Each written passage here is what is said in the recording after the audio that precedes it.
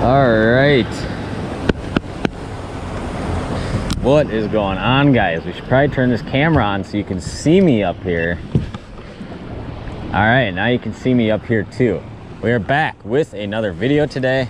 I'm gonna put my trolling motor down because I'm just so optimistic about catching fish here that I'm just gonna throw it down. So I am ready to go.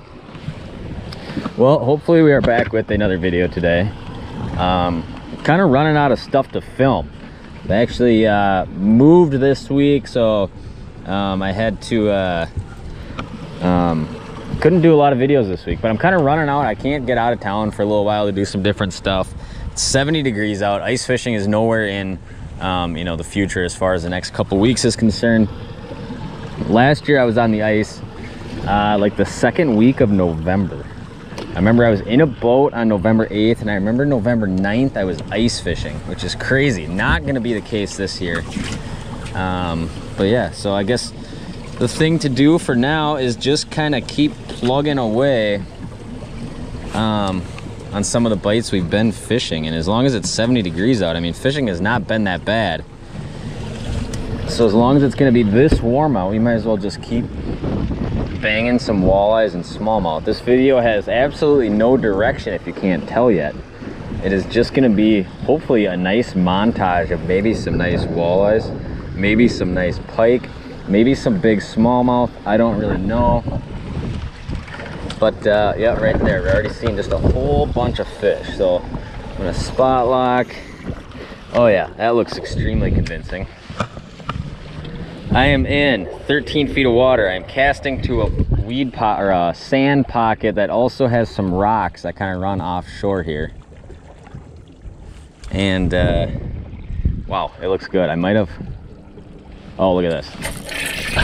First cast. I don't know what this is. It's not big at all. I wonder if we got like a nice perch on. Oh, look at that. We didn't even know we were gonna catch a perch today, but we did. Just gonna rack up the species today. That is a pretty small perch, but this is normally way smaller than the minnow I would use. It just kind of happened to be the one in which I grabbed out of the net first. But I mean, hey, we caught a fish right away, right? Yeah. Yeah, it's been a lot of those nice like 23, 24s. Yeah. Yeah, that whole video we filmed right there. But oh, there's a bite. Hooked up, fish on. My buddy Hayes came over to say hi to me. Wave to the camera, Hayes. And I think I got probably a nice bass on. Oh yeah, nice smallie. Not a real big one, but they are loaded up on a lot of these big flats that are both weeds, rocks, wind coming into them. That is kind of the deal. And we're probably gonna catch a whole bunch of different kinds of fish today. Some smallies, some walleyes. That is not a big smallie there, but we'll let them go because there's just a mountain of them back behind me. I told you about that. Oh, here's another one. Hooked up, fish on. Oh, this is a decent fish. Gotta be a big bass. Oh yeah, good bass. Take a cast back there. Straight back. There's like one patch of rock back there. Nice bass here. I got a little bit of rock here, and I don't know if it's gonna be all smallies or some walleyes, but November hook sets on a 70-degree day are a good thing. There's a pretty decent one. We'll take them like that. It's probably about 19 inches long. Little 1/8 ounce jig and a sucker on there. A lot of times this time of year it just turns into a live bait type thing, but that's all right. I'm not going to complain about fishing live bait and catching more fish. See you later. Yeah, I bet. Dude, I got a fish swimming right at me. Hooked up, fish on. That one was just running at me right at the boat. Another nice bass here. Too much fun. Definitely a good pot of bass, but for fishing for about 5 minutes, I'll take it. And one thing to note, my buddies right next to me are fishing artificials, and when the water gets this cold, there's just very few things that can beat live bait. There's another nice one right there. Nothing crazy big. Come here, buddy. Oh, he's already off. Perfect. There we go. Look at that. Another chunker smallmouth. Let him go.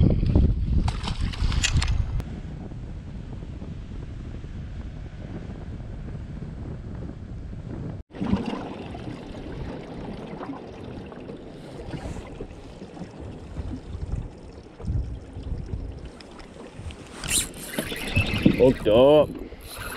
Fish on. Just popped. That little jig. Oh, and look at this. We got the other kind now, Surly. Move spots. Same type of spot. And now we're catching walleyes, I guess. How can you beat it? I mean, look at this day. It's just crazy. Another chubby walleye right here. About your cookie cutter 16, 17 incher. But hey, that was my first cast on new spots, so let's let them go and hope to repeat. It's basically just a weed edge and kind of on a big point, and it just turns to sand very abruptly, and boom, the fish are sitting right where it turns to sand. Hooked up. Got a spot lock back down. It feels like a good one. Oh yeah, he's already up top. Look at that. Beautiful. Net him. Right next to me. I just turned sideways and now I could see those fish. I just caught that first one back there. And I was like, man, for some reason I'm just not seeing the fish. I swung sideways to make sure I could see them. As I was swinging sideways, got a fish, and now I can see that there's a whole bunch there still. So awesome. Too cool. Doing the cold water curl. Super healthy, about 18 incher though. Let's let him go. See you later, buddy.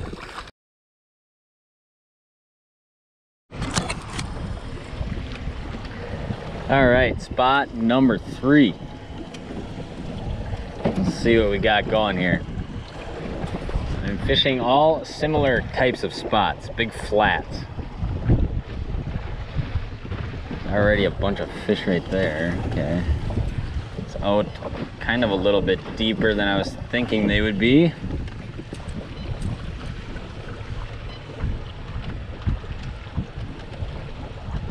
See what else we see here.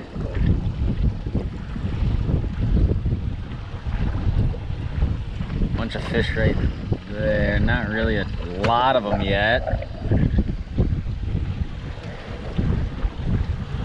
The more you kind of do this, the more you will get, I guess, better at kind of telling when fish are holding on something and they're just kind of like scattered over an area. And definitely when you're pitching a jig, you obviously kind of want fish to be somewhat concentrated around some kind of structural element, I guess.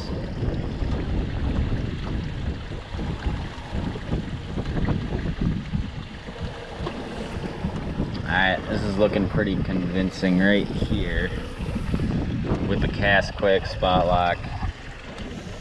Got some fish kind of right back here and then some fish over here.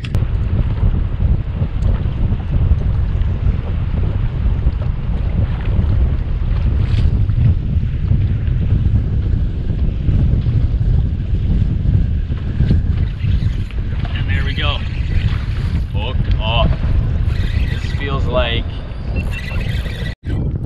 I don't know what this feels like. Could be a nice walleye, could be a big bass. Oh, real nice walleye here. And that's how easy it is. That is what I'm talking about. Too cool. Man, is that a nice fish. Definitely the nicest walleye of the day. Oh yeah. Just a tub. First cast on this spot, probably about a 24 incher. Smoked that little Kalen's Google Eye jig. The wind caused me to go back to a quarter just so I could fish a little bit quicker, and they're just, it seems like fish are biting. Like when I'm around fish today, they're biting. And there we go. Look at that. That's what we're after. That's what it's about. Smallmouth walleyes. Can't beat it. Let's let that guy go. Too cool. Look at that. Just a handful. Just a porker.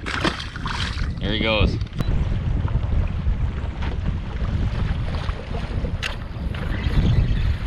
Hooked up, fish on. What do we got, Surly? Oh, it's a wily smallmouth, Surly. He's fighting. Too much fun. And I will say this, it makes it a lot more fun due to the fact that it's like 60 degrees out today. Walleye, smallmouth, too good of a time. There we go. Surly's not very impressed. He's ready to go home. He's not really an all-day grinder type of dog, but unfortunately for him, we're probably gonna be out here for a little while longer, but just catching fish, just good old-fashioned hook sets and walleyes and smallmouth. Can't beat it. Let's let them go.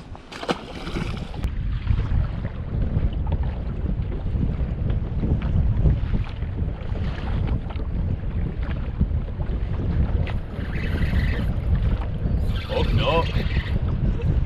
Fish down. Yeah, look at this. Fish after fish after fish. Nice walleye here. How are you gonna beat it? Just quality fish. And nobody here except Surly to enjoy it with me today. There we go. So all I'm really doing is just kind of shuffling around this little area until I kind of see what I want.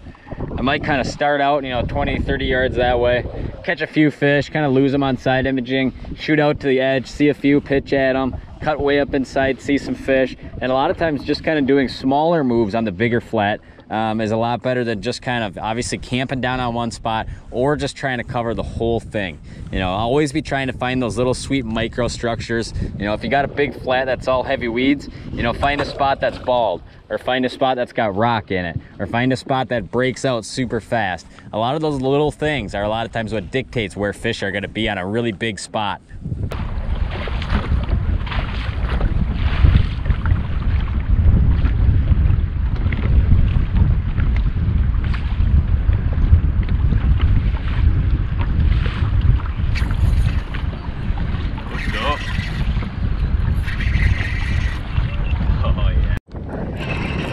Too much fun. Fish after fish. Another nice walleye here. Getting it done. Gorgeous day. Catching fish. 12 feet of water right here. Jig bites. Not really a whole lot else to say here. But another nice walleye there. Total mixed bag. Smallmouth, walleyes. Kind of every other, spot to spot. You never know this time of year. You can be catching a little bit of both, kind of no matter where you go. And there's just a super healthy, pudgy northern Wisconsin walleye right there. Let's let them go. See you later. Well, that is gonna do it for today's video. Hopefully you guys enjoyed watching this one. I fished from probably 10 o'clock until it is now 2 o'clock. Caught a whole bunch of smallmouth, whole bunch of walleyes, super fun day. Hands are not cold, and just a ton of good hook sets and multi-species action. So just kind of a fun fish catching video, not really a plot to this one. Most of the time we try to film videos with some kind of a plot, like go out and show side imaging or go out and show spots. We're kind of running out of content this fall to film like that, so just a good ton of hook sets, ton of fish catching. If you guys are out there fall fishing, hopefully you guys are finding success too and enjoying some of the warmer temps. So appreciate you guys watching. If you're not yet, please subscribe. Stay tuned for more content. We'll see you guys next time.